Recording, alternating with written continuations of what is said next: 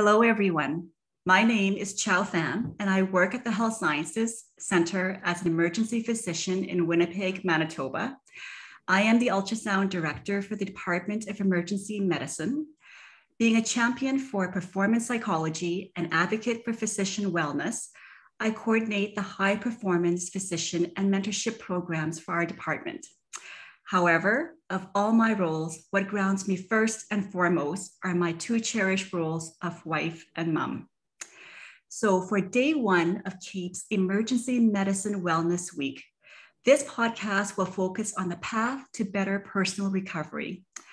Optimizing personal recovery can be a challenge at the best of times for emergency physicians, let alone after nearly 2 years of living and performing in a pandemic and all the challenges that it continues to bring.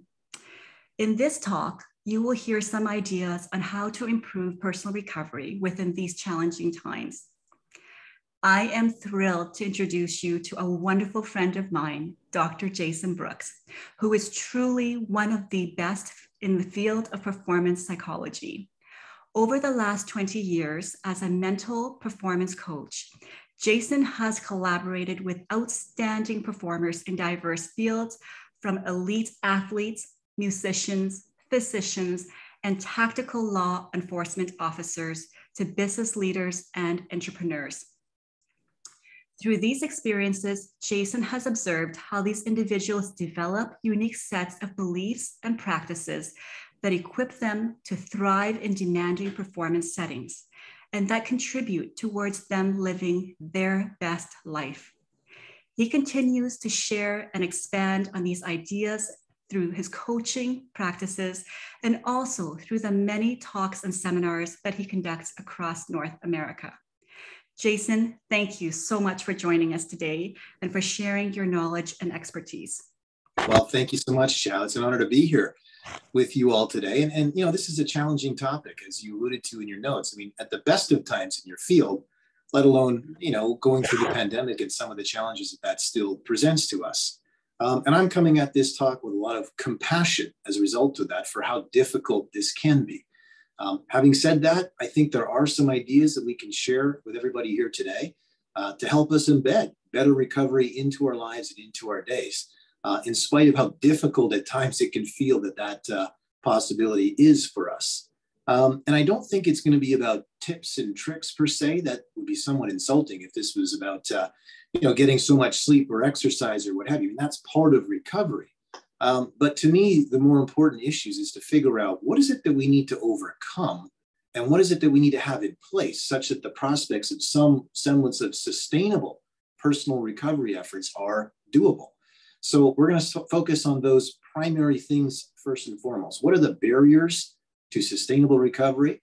What are some of the boundaries and systems that we can implement to make the prospect of achieving it much more readily?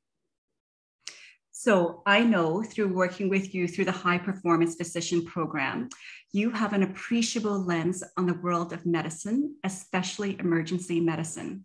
So as you've mentioned, I do have a few questions that I would like to hear your thoughts on. Personal recovery is often a hot phrase associated with wellness, as you know, but can you demystify what personal recovery truly is and what it means, Jason? Yeah. And it's a great question, and I think the first thing that comes to mind is just the root word, personal. This has to work for you. Your recovery matters to you. So it has to feel like that to you and you alone, not whatever external expectations others may have. There's no one size fits all. Personal recovery is by your design, first and foremost. Now, in terms of what it means, to your point, I think there are sort of fundamental traits, if you will, in terms of what good recovery practices look like. First and foremost, I think it must ensure that we have the opportunity to step aside from some of the important roles that we have in our lives that command so much of our time and attention. I think for most people on this call, physician would be one of those, if not the primary role, and probably parent and or spouse or partner as well. We need breaks from those roles as well. So for me, first and foremost, it would be providing us opportunities to step away from those roles and to experience other parts of ourselves and our life that are important to us. I think equally, good personal recovery means having outlets to deal with the day-to-day stressors and pressures that come not only in terms of what you do in your vocation, but life in general. Life is not easy.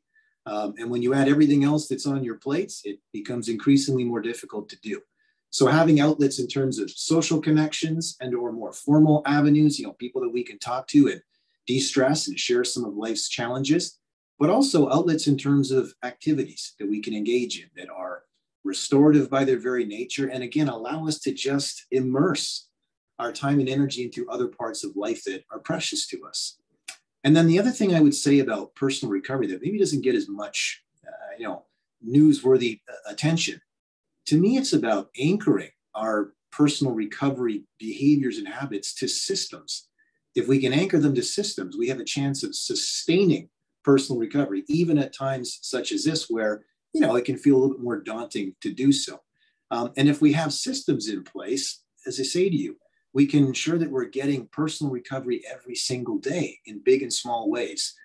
2 weeks in Mexico once a year is not enough by my estimation, especially if we're rolling into that completely fried and frazzled to the max. So, there's a tremendous amount of value in squeezing in small pockets of recovery daily to ensure that we are taking care of the machine as best that we can. And then the final thing I'll make a comment about, what it is and means. To me, it's as much about beliefs as it is the actual personal recovery behaviors that we might engage in. I like to tell people that we perform at the level of our belief, not just our skills and experiences. And I think a lot of people who have struggled to find meaningful recovery, probably that's manifested in some doubts in our ability to do so. And so if we're trying to engage in recovery activities, but we have beliefs that are working against us, it can be a challenge. So that's the first few things that come to my mind in terms of, as you say, demystifying what it is. That's wonderful. One of the things that the stress of the pandemic has taught me was exactly like what you said, Jason, to find an outlet to process my daily life stressors. As you know, having 3 kids in 5 years, I was perpetually tired all the time, and that was my excuse. But being able to find my passion for running again during the pandemic was a small step in terms of my proactive endeavor to steal back my personal recovery. So thank you for that. So then for those of us working in emergency medicine, what are some of the barriers to personal recovery? Sure. Besides the pandemic, we could just end there. But no, I think in general, I think a lot of people that I talk to, it's the obvious things. We feel as though we are up against it in terms of available time, in terms of available energy. We are often task saturated and overextended. And you mentioned yourself being a mom of 3 boys and having a husband that you also love to spend time with and making time for yourself to do running and other things, etc. That's a lot, so being able to balance that all becomes important. We have many competing roles and responsibilities that we have to respect and honor. So to me, those are the bigger surface level barriers, if you will. And if we look at those things and we feel as though our prospects for personal recovery are on the other side of those things changing, finding more time, finding more energy, having less tasks and having less responsibilities, it can feel really frustrating, right? And exhausting. It can make us feel at times like there's nothing I can do. And that's the part to me that becomes really lethal. Because if we feel as though there's nothing I can do, we end up doing nothing usually. Or we start to try to embed personal recovery habits, but there's just so much resistance already going into it, our efforts oftentimes will fall short. So those are the main barriers at the surface level. But I would like to encourage us to consider some deeper barriers that to me need to be addressed first and foremost if we have a chance to shift our perception on those other surface level barriers. The deeper barriers to me include things such as, ironically, as we've just been talking about, the limiting beliefs that we may have currently about our possibilities to produce better recovery. If I believe I can't do it, I'm not going to do it. And I'll shut down any efforts to try, or again, I'll probably fall short because the motivation may not be as strong as the resistance.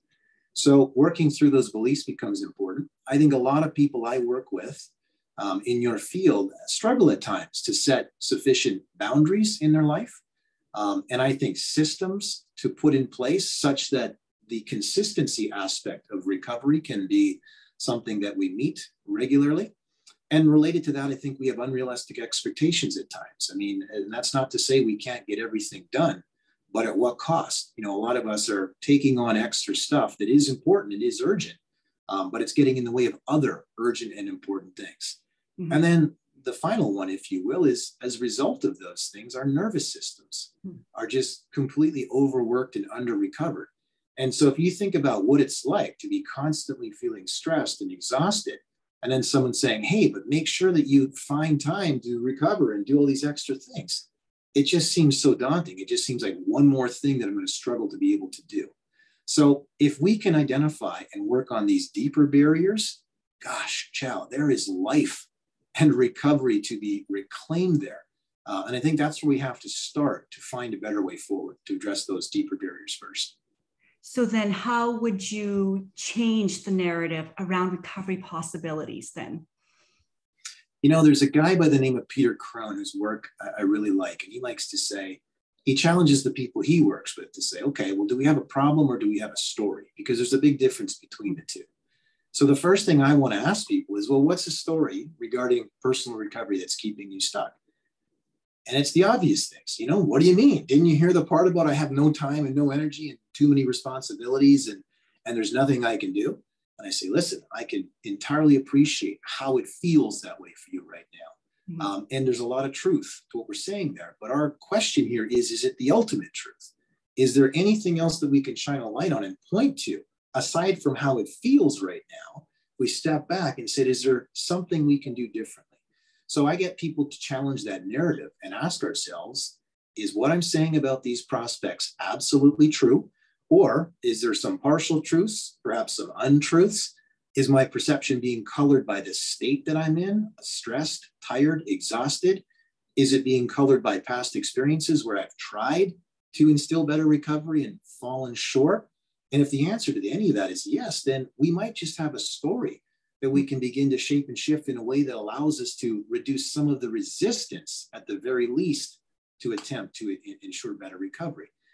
I like to say to people, all the stories we tell ourselves are true, except for the ones that are not, which is a lot of them. And especially when we're under constant stress and strain, as I'm sure many of you are right now. So as long as we identify what those narratives, they will be true. But if we can poke some holes in them, wow, there might be some freedom there to allow us to step into recovery efforts with a greater sense of purpose and a greater sense of being able to stick through with it. So the first step to me would be to audit these stories. Is there a better story here that we can anchor to? It's hard to improve our well-being or recovery if we're convinced that we can't. Right. So quite necessarily then, we got to provide a different set of cues and instructions and beliefs about what is possible to our mind to give us a chance to create a different response or outcome. So revisit that narrative and ask yourself, you know, the story that currently exists around my ability to produce better recovery, is there a more befitting story, if you will, if I altered or adjusted some of my beliefs and put in place some boundaries and systems that would support my efforts? I'll answer for you. Yes. Yes, there is. Mm-hmm. It's so insightful. I completely agree with you that it's mind over matter, for sure. I find that for many of us, although we may recognize some of our own barriers to personal recovery, we often are faced with not really knowing where to start. And I know that's my biggest issue. So what suggestions then do you have on how to build recovery into one's day? Yeah. Especially for an Emerge doc. Absolutely. So step one, if there were steps, it's not exactly linear, but again, let's focus first on the narratives part and get that working for us, or at least less against us. Number two, I mentioned the importance of boundaries. I don't know many people who can manage it all without having effective boundaries in their life. We need to put boundaries in place to protect our emotional and mental energy at the best of times. And I realize boundaries are uncomfortable, but they're necessary. The great author Brené Brown likes to say that setting boundaries for yourself is choosing temporary discomfort instead of long-term resentment. Oof, that's a powerful statement. Let that one sink there for a second. Boundaries show us that it's possible to be fully there for all the important roles and responsibilities that we have in life. And what's interesting is the research around boundaries. If you look at it, you go, what does a lack of boundaries look like? It looks like this: neglected self-care, constantly feeling overwhelmed and overextended, starting to feel, burgeoning resentment towards some of the roles and responsibilities we have, and starting to feel a burgeoning sense of wanting to avoid some of the tasks and responsibilities that we have. That sounds like a lot of the conversations that I have day-to-day basis with people in your field. Mm-hmm. So we have to appreciate that boundaries are absolutely essential if we want to have a chance at sustainable recovery. Another thing I would tie into this, my mentor, someone you know very well, Dr. Cal Botterill, he used to show a slide, and it showed that the characteristics of someone who is the susceptible personality for burnout. If you look at that list, it reads as someone who has no boundaries. Those individuals struggle knowing how or when to say no. They're very quick to put their own needs aside in lieu of the team or other people. They're people pleasers by their nature at times. They adopt sort of the Superman hero syndrome. I can do it all. I can take on it all. Sure, I can do that extra thing. That speaks to me as someone who lacks boundaries in their life. So we need to make sure that we're mindful of that, and not just mindful. The rubber has to hit the road. So what kinds of boundaries and what's important? Well, it's not just boundaries for saying no to things. That's important. To me, it's boundaries for how we treat ourselves and how we talk to ourselves, and the stories that we allow, to be how we see and view our possibilities, both professionally and personally, what have you. We need boundaries maybe for the way that others treat us. And then certainly, yes, we need boundaries in terms of what we take on and what we consume. And the consume part is not just literal consumption, but, at the end of a long day, when you've faced all the challenges at work, maybe Twitter's not the best place for me right away, So maybe I need to be more mindful to protect myself in certain situations. So that becomes really important. And then the second piece is to where to start. Chau, I'm a big believer in systems. If we try and instill habits that are not anchored to systems, especially when you have so many things on each of yours as respective plates, odds are they're going to fall off eventually. There's a great book out called Atomic Habits by James Clear. And he says, we don't rise to the level of our goals, we sink to the level of our systems. So if we want to instill some sort of a behavioral change to produce better recovery, it has to be anchored to a system that allows us to consistently engage in it. And I'll illustrate with a quick example. There was a physician I spoke to recently who wanted to become fitter. That they had, COVID had wreaked a little bit of havoc on their personal activity levels, and they wanted to get better. And they came to me and they said, and nothing's working. I even went to a trainer and they gave me an exercise routine and they gave me a nutrition routine. And I lasted 2 days and it didn't work. So I guess I'm just not someone who can do this. And I said, wait a sec, what else needed to be put in place to have a chance? And when would the optimal time for you to recover do? In this case, do exercise. And they said, well, in a perfect world, I do it right after work, right before supper. But the problem is, I'm the person who's responsible in my family for preparing supper. So you see that this wasn't about that the person didn't know what to do, because the information as to how to train wasn't the solution.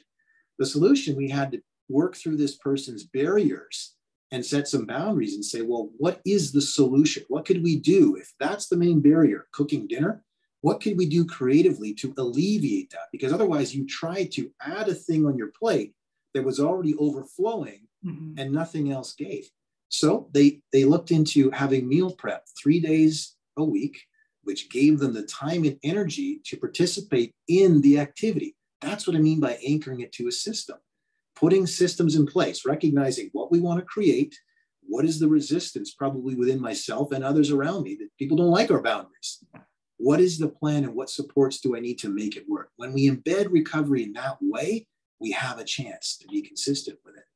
So those would be my top tips. The final thing I'll just say very quickly is, I've had a chance to be around a lot of physicians, as you alluded to, and the ones that I would deem most sustainable, they're not special in any kind of way. They don't have magical tips and tricks, but they do precisely what we're saying here, and they do it consistently. They set themselves up for success by recognizing I have to believe in the processes that I'm implementing here. I have to have boundaries and systems in place to support those efforts. And when I do, more is possible. So that would be my suggestions for people trying to create more recovery, even in these challenging times. It's so meaningful. And I actually laughed to myself when you were reciting the list of people who lack boundaries. Out of the criteria you just listed, I think I hit all of them. So I have a lot of work to do. I'm working on more healthier boundaries. Well, Jason, thank you so much for taking the time to share your knowledge and your pearls of wisdom on personal recovery. You have been an invaluable resource for sustainable performance and wellness in the field of emergency medicine. Every time we talk, buddy, I pick up new pearls. So I hope that my colleagues who are tuning in can walk away with some strategies that will help them to engage in more meaningful experiences. So thank you very much. And thanks everyone for listening in. Thanks, Chau.